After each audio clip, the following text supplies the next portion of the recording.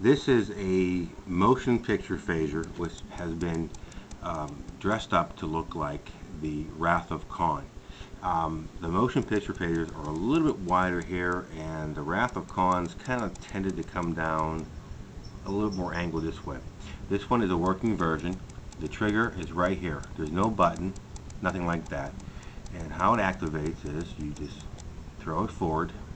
The lithium crystal glows real nice.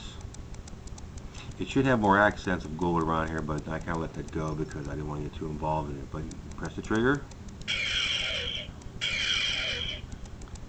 or just press it, let go, or hold it, and it comes back on.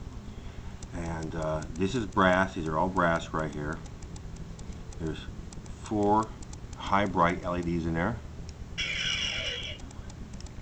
And in the compartment below, you take this off. And if you notice, this does resemble more the motion picture.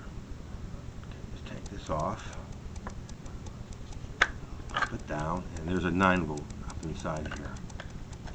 The paint is about as close as we could get it to the original. It's a bluish gray paint, and we kept all the features we thought were important to the gun, which was the trigger. Instead of putting a button here, we kept it the way it should be.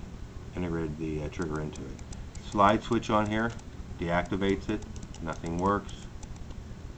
Comes on, steady green, power. And this is the Wrath of Khan / motion picture phaser.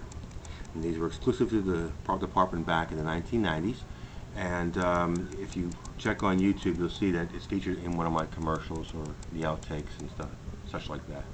So, hope you enjoy it. If you like this, get a hold of us somehow. Contact us. We can arrange to have yours updated or make a new one for you.